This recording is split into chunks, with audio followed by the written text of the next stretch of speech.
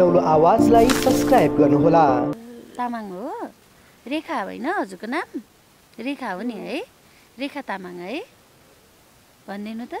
मेरो नाम रेखा तामाङ हो भनिदिनु त। मैले जुन फोटो देखेँ होइन त्यो चाहिँ अब त्यो एउटा कार्टुन चाहिँ टाउकोनिर थियो होइन, अनि त्यो मुखमा उहाँ ओढेको यो त अब अहिले सबै प्रहरीहरूले नयाँ लुगा व्यवस्था गरिदिनु भएको हो होइन। त्यतिखेर चाहिँ धेरै उमेरको महिला जस्तो होइन, अनि पुरा टाउकोबाट पाटन मानसिक अस्पतालको कम्पाउन्ड हाताभित्र उहाँलाई बेवारिसी अवस्थामा कसैले फ्यालिदिएको थियो। उहाँको मानसिक अवस्था विक्षिप्त भएर उहाँको परिवारले अथवा मेन त परिवारै भनौँ होइन, परिवारबाटै त्यागिएकी एकजना दिदी हुनुहुन्छ र यसको बारेमा सम्पूर्ण डिटेल हामी श्रीनाथजीसँग अलिकति लिनेछौँ प्लिज। उहाँलाई चाहिँ लिएर आउँदा आज चाहिँ 8-9 दिन भएको रहेछ होइन। एज अ बडी हुन्छ नि, डेड बडी जस्तै थियो अरे कि, त्यस्तो थियो होइन। मैले फोटो पनि देखेँ, म धेरै इमोसनल भएँ। म प्रहरीहरूसँग कुरा गर्दै थिएँ होइन, त्यतिखेर चाहिँ फोटोहरू देखाउनु भयो, पुरै ब्लडहरू बगेको, अनि उहाँको घाउचोटहरू हामी देख्न सक्छौँ होइन। ब्लडहरू बगेको, कतिजनाले चाहिँ छुन पनि डराउनु भएको अवस्थामा हुनुहुँदो रहेछ उहाँ होइन। त्यो थाहा पाएँ। अनि त्यसपछि चाहिँ कल आइरहेको थियो नि, यहाँ उपचार भइरहेको थियो, अनि उपचार पनि हाम्रो इमर्जेन्सीमै भइरहेको थियो कि। अनि त्यसपछि चाहिँ हामीले उहाँको अवस्था थाहा पाएर लिन आयौँ। हजुर, जस्तो आज कति दिन भयो उहाँको उद्धार भएको लगभग? हजुर आज हजुरलाई लगभग हाम्रो 8 दिन भयो। हजुर हजुर है। उहाँको शरीरबाट रगतहरू हजुर हजुर बगिरहेको अवस्थामा एक किसिमको मृत शवको अवस्थामा उहाँलाई उद्धार भएको थियो। हजुर, हामीलाई भनिदिँदाखेरि होइन मृत जस्तो त्यो कसैले पनि छुन मानेको थिएन होइन भनेर भन्छ। त्यो अब प्रहरी भने देशको होइन असल नागरिक होइन्छ, जसले चाहिँ असल सेवा गर्ने व्यक्ति भन्छु, सेवक भन्छु होइन। उहाँहरूले चाहिँ यहाँसम्म लिएर आउँदाखेरि मलाई सिस्टरले नि भन्नुभयो एज अ डेथ बडी थियो। अहिले पनि उहाँले डाइपर लगाइराख्नु भएको छ है, अहिले पनि डाइपर लगाइराख्नु भएको छ। उहाँको यो यत्रो होइन ठुलो त्यो कङ्काल मात्र जस्तो कि, त्यो शरीरमा मासु नै छैन। उहाँको चोटहरू त हामीले यो देख्न अनुहारको चोटहरू यता गएर छोरा अनुहारको चोटहरू देख्न सक्छौँ। यो सबै यो अहिले चाहिँ यो निको भएको उपचार भएर निको भएको अवस्था हो। नि शरीरमा पनि धेरै चोटहरू छन् उहाँको, अघि मैले लुगा लगाइदिँदा देखेँ। हजुर, जस्तो हामी उहाँसँग अलिकति केही उहाँको अवस्थाको बारेमा जान्ने कोसिस गर्नेछौँ। नमस्ते। Very good. हजुरको शुभ नाम थाहा छ? नाम? हजुर नाम तपाईँलाई घरमा गाउँमा अथवा मम्मी बुवा होइन दिदीभाइ कसले के भनेर बोलाउनुहुन्छ? तपाईँले सानी भन्नुहुन्छ, कान्छी भन्नुहुन्छ, के भन्नुहुन्छ? हजुर तपाईँलाई के भनेर बोलाउनुहुन्छ अरूले? रेखा तामाङ। रेखा तामाङ भनेर बोलाउनुहुन्छ हो? कति वर्ष हुनुभयो होला? अब केही काम गर्दाखेरि काम गर्न कहिले काहीँ मिलेन भने आमाले अथवा कसैले यति उमेर भइसक्यो अझैसम्म यस्तै छस् भनेर भन्दाखेरि कति वर्ष भन्नुहुन्छ? 17 वर्ष पुगिसकिस्, 24 वर्ष पुगिसकिस्, अझै जान्दिनस्, अझै गरिदिनुहोस्, के भन्नुहुन्छ त्यस्तो उमेर? हजुर कसैले उमेर यति भइसक्यो उहाँ बोल्नु भयो नै होइन, म आएपछि बोल्नु भएको कि। उहाँ हाम्रो मिलन सर भन्नुहुन्छ होइन, प्रहरी नै होइसिन्छ, उहाँले चाहिँ आजै बोल्नु भएको भन्दै हुनुहुन्थ्यो कि। अनि हजुर तपाईँको नाम भनिदिनु त, मलाई भने जस्तै भनिदिनु न। यता हेर्नु त, तपाईँको नाम तामाङ हो होइन? तपाईँको नाम चाहिँ तामाङ त जात भयो नि होइन? नाम के हो भन्नु त? नाम के हो? तामाङ हो? रेखा होइन हजुरको नाम? रेखा हो नि है? रेखा तामाङ है? भनिदिनु त। मेरो नाम रेखा तामाङ हो भनिदिनु त। खोइ मेरो नाम रेखा तामाङ आजै बोल्नु भएको हो कि। यति पनि सिस्टरहरूले नि भन्नुभएको थियो अघि मैले लिएर आउँदाखेरि होइन, आजै बोल्नुभयो, तपाईँले बोलाएपछि मात्र बोल्नुभयो भन्दै हुनुहुन्थ्यो। यो पनि धेरै खुसीको कुरा हो। हजुर, जस्तो अब उहाँलाई यसरी त्याग्नुको कारण कसरी लिनुहुन्छ? मैले जुन फोटो देखेँ होइन त्यो चाहिँ अब त्यो एउटा कार्टुन चाहिँ टाउकोनिर थियो होइन, अनि त्यो मुखमा उहाँ ओढेको यो त अब अहिले सबै प्रहरीहरूले नयाँ लुगा व्यवस्था गरिदिनु भएको हो होइन। त्यतिखेर चाहिँ धेरै उमेरको महिला जस्तो होइन, अनि पुरा टाउकोबाट रगत आइरहेको थियो।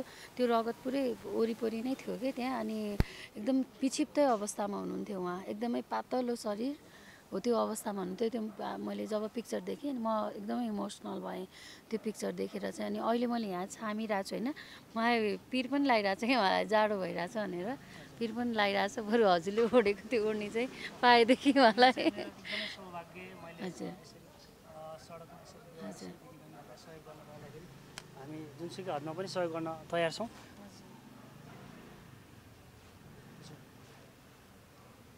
हामी हेर्न सक्छौँ उहाँको शरीरमा एकदमै हड्डी मात्रै बाँकी छ होइन, एकदमै पातली हुनुहुन्छ। जस्तो यो टाइममा नखाएर कति वर्षदेखि सडकमा अलपत्र हुनुहुन्थ्यो होला, अथवा परिवारले एउटा गोठमा भनौँ यता एउटा कुनै कोठामा बन्द कोठामा छोडिदिनु भएको थियो होला, अथवा त्यस्तै घटनाहरू केही थियो होला होइन। श्रीनाजी के थियो, कसरी अनुमान गर्नुहुन्छ?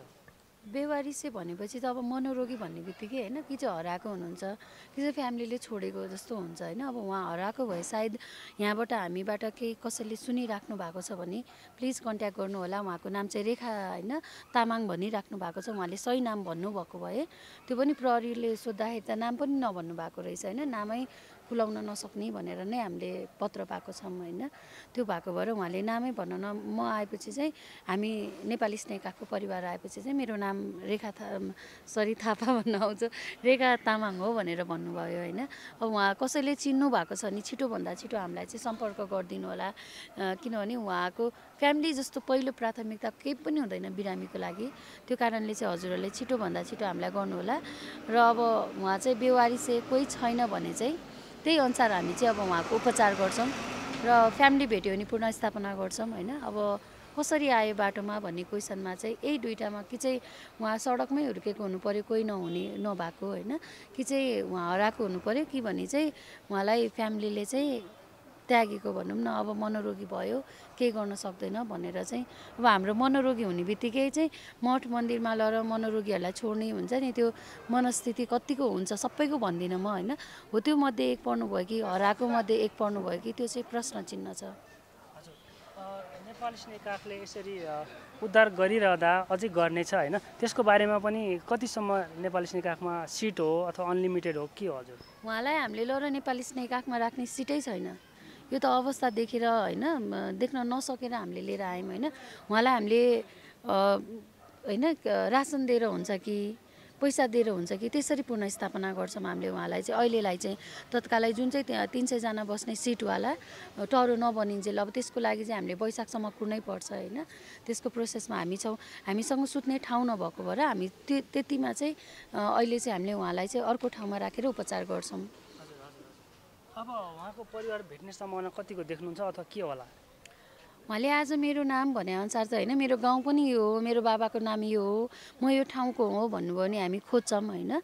भन्न सक्नु भएन भने हाम्रो सामाजिक सञ्जालबाट जसले हेर्नु भएको छ सेयर गरिदिनु होला उहाँलाई होइन। उहाँको परिवार खोज्नको लागि चाहिँ हजुरहरू सबैले सेयर गरिदिनु होला, किनभने एउटा मनोरोगी होइन जसले चाहिँ आफ्नो नाम भन्न सक्नुहुन्न, कति डराउनुहुन्छ। अब यस्तो अवस्थामा कसरी पुग्नुभयो होला एउटा मनोरोगी होइन महिला कसरी पुग्नु होला, यो एकदम ठुलो प्रश्न चिन्ह हो। सबैले सेयर गरेर सबैले उहाँको घर परिवारसम्म पुर्याइदिनु हुन अनुरोध गर्छु।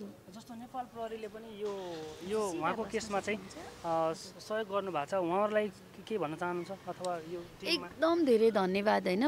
नेपाल प्रहरी भनेको हाम्रो देशको होइन एकदम अभिन्न अङ्ग हो, ठुलो समाजसेवी होइसिन्छ। उहाँहरूले यसरी साथ हामीले कहिले चाहिँ बाटैबाट लिएर आउँथ्यौँ, उहाँ हाम्रो आँखा पुग्नुभन्दा अगाडि उहाँहरूको आँखा पुग्नु त्यो एकदम सौभाग्यको कुरा हो। उहाँहरूलाई म सल्युट गर्छु। हजुर जस्तो अब टहरा उहाँहरू जस्तो मानवहरूलाई होइन राख्ने टहरा निर्माण हुँदैछ, त्यसको बारेमा थोरै भनिदिनुहोस् न अलिकति। त्यो चाहिँ अब बन्दैछ होइन। वैशाखसम्ममा हजुरहरूले कसैले बर्थडे मनाएर कसैले चाहिँ कति निडहरू चाहिँ होइन आफ्नो साइडमा राखेर नेपाली स्नेही काखलाई सेवा गर्छ चाहिँ हामी फुलफिल छैन भन्दा मलाई मुटुमाथि ढुङ्गा राखे जस्तै हुन्छ कि होइन। तर ठुलो रकम भएको भएर फुलफिल चाहिँ भएको छैन। हामी प्रोसेसमै छौँ, लोन लिएर हुन्छ कि के गरेर हुन्छ। अपुग छँदै छैन होइन कि अपुग छ, त्यसलाई अझै हातेमालो गरिदिनु भने यस्तो परिवार बाँच्न पाउनुहुन्छ। हामीले बाहिर राख्नु पर्दैन बिरामीहरूलाई। त्यो एउटा सपोर्ट हुन्छ। जस्तै अब विस्तृतमा भन्नुपर्दाखेरि उहाँलाई चाहिँ अब हामीले के गर्न सक्छौँ, तत्काल अब के गर्न सक्छौँ, उहाँको प्लानहरू के चाहिँ छ? अब औषधिहरू छ होइन। सबैभन्दा पहिला त हामी उहाँलाई घाँस कबासको व्यवस्था गराएको छौँ, उपचार अहिले भइरहेछ होइन। अनि फलोअप गरिरहेको छौँ हस्पिटलमा।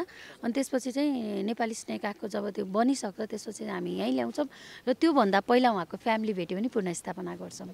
डक्टरले के भन्नुभयो, कस्तो कहिलेसम्म ठिक हुने सम्भावना छ, के भन्दै हुनुहुन्छ? उहाँले चाहिँ यो रिपेयरिङ चाहिँ भइरहेछ तर मनोरोग सम्बन्धी चाहिँ समस्या छ, त्यसलाई चाहिँ फलोअप गरिराख्नुपर्छ भन्नुभएको छ। अब टहरा निर्माण पनि गर्दै हुनुहुन्छ। टहरा निर्माणको लागि देश तथा विदेशमा रहनुहुने सम्पूर्ण नेपालीले हातोमालो गर्दै हुनुहुन्छ होइन। कसरी सहयोग गर्न सक्नुहुन्छ, कसरी सम्पर्क गर्न सक्नुहुन्छ? सर्वप्रथम त एकदम धन्यवाद। कसैले बर्थडे तिथि एनिभर्सरी होइन मैले बारम्बार भनिरहेको छु हजुरहरूलाई धेरै धेरै धन्यवाद। यसरी हामीलाई सपोर्ट गरिदिइरहेछ तर अपुग भइरहेछ। मलाई हुन्छ नि तुरुन्तै बनेर उहाँलाई जसले कन्ट्रिब्युसन गर्नुभएको छ उहाँलाई छिटोभन्दा छिटो रिजल्ट दिन पाए हुन्थ्यो भन्ने लागिरहेछ कि होइन। अलिकति अपुग छ। हजुरहरूले सेवा गर्न सकिन्छ भने होइन उहाँलाई नै पनि उपचारमा सेवा गर्न चाहिन्छ भने 9860012085 मा कल गर्न सकिन्छ। हाम्रो केशव प्रसाद रिजाल सचिव सरले उठाइसिन्छ हजुर। भनेपछि अब उहाँलाई चाहिँ अहिले नेपाली स्नेही काखमा आज लगिन्छ, त्यस पछाडि अन्यत्र लगेर विशेष उपचार गराइन्छ भन्नुहुन्छ? हजुर हजुर। उहाँलाई चाहिँ अब आज पनि हामी सुत्न यस्तो बिरामी हुनुहुन्छ होइन, हामीले उहाँलाई भुइँमा सुताउने कुरा आउँदैन। त्यो कारणले हामीले आज नै उहाँलाई सुख हुने ठाउँमा लान्छौँ। हामीले चाहिँ पेइङ गरे हो होइन कि खाद्यान्न कि चाहिँ होइन रुपैयाँ गरेर चाहिँ त्यो पेइङ गरेर राख्छौँ हामीले 2-3 महिना त्यो नबनिन्जेललाई। उहाँको परिवार नभेटिन्जेलसम्मलाई चाहिँ श्री नेहा पोखरेल नेपाली स्नेही काख प्यारेन्ट्स भएर उहाँको हरेक दुःखमा साथ दिनु। हजुर एकदमै। उहाँको परिवार नभेटिन्जेलसम्म होइन तर हामी प्रार्थना गरौँ, सबैले प्रार्थना सेयर गरिदिनु होला। सबैभन्दा पहिला त म यति भन्न चाहन्छु होइन उहाँको घर परिवारसम्म पुगोस्। कति बिरामीको चाहिँ सेयर गरिदिनु भएको कारणले होइन बिरामी हामीले फ्यामिली भेटाछौँ होइन। ल्याएको 1 हप्ता 2 हप्ता 3 महिना 4 महिनामा फ्यामिली भेटाएर हामीले पुनर्स्थापना गर्न पाएको छौँ। त्यसरी नै पुनर्स्थापना गर्न पाउँदा चाहिँ हामीलाई खुसी लाग्छ। जबसम्म भेटिँदैन तबसम्म चाहिँ नेपाली स्नेही काख को परिवार सम्पूर्ण होइन अभियन्ता मिलेर हामी प्यारेन्ट्स बनेर उहाँको सेवा गर्छौँ हजुर। हजुर कहिलेसम्म यस्तो अवस्था नेपालको सडकमा रहने, त्यसैले सबैजनाले हातेमालो गरेर नेपाली स्नेही काख र श्री नेहा पोखरेललाई सहयोग गरेर यस खालको दुःखद अवस्थालाई चाहिँ मुक्त गर्नको लागि सम्पूर्ण दर्शकहरूलाई हामी यहीँबाट अपिल गर्न चाहन्छौँ। यति भन्दै हामी सम्पूर्ण र हामी बिदा हुन चाहन्छौँ। हजुर थ्याङ्क यू सो मच। हजुर सम्पूर्णलाई हरेक समयमा नेपाली स्नेही काखलाई support गरिदिइरहेछ। Thank you so much र प्रार्थना गरौँ उहाँको छिटो फ्यामिली भेटोस् र हामीले पुनर्स्थापना यसरी नै गर्न पाऊँ। Thank you. दर्शकबिन निरन्तर रूपमा बाटोमा रहनुभएका मनोरोगीहरूलाई उद्धार गरिरहेको नेपाली स्नेही काखले आज पनि एकजना दिदी, एकजना चेली, एकजना आमाको उद्धार गर्नुभएको छ र नेपाल स्नेही काखमा बस्ने क्षमता सिट नभएका कारण उहाँलाई विशेष उपचारका लागि विशेष ठाउँमा लगेर उपचार गरेर ठिक बनाउने कोसिसमा श्री नेहा पोखरेल लाग्नुहुने उहाँले हामीलाई जानकारी दिनुभएको छ।